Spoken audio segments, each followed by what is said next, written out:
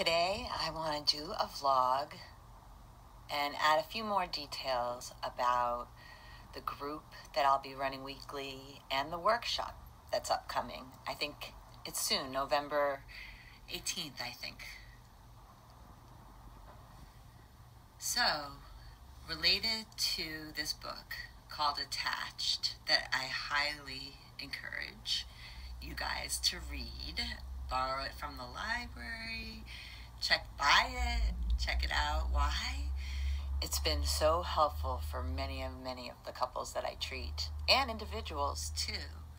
They bring the information back to their partner and they use that, and I see their relationships improve and their communication too.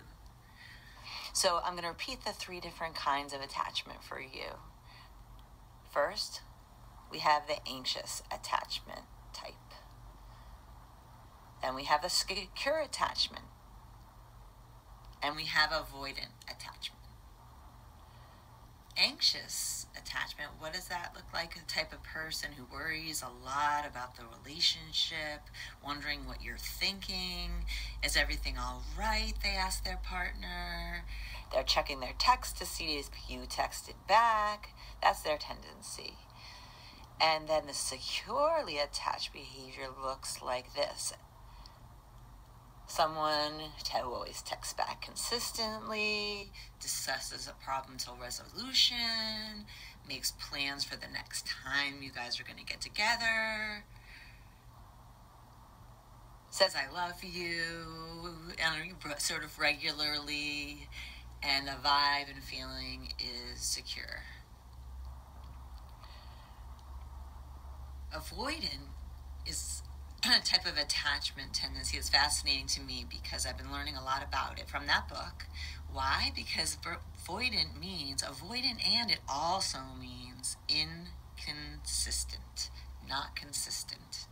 Sometimes you approach, sometimes you avoid. For example, I'll give you an example. There was 2 people, they had a date, the husband or wife was like, oh yeah, they weren't married yet, and the guy was like, oh yeah, I'll marry you, I want to marry you, and then 3 years passed, but he never asked her to marry him. They never got engaged.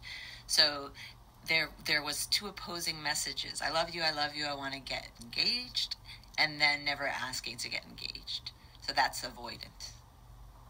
So we're starting off with those 3 concepts, and I hope that you guys can learn them, and then I'm going to take that further in the group and the workshop.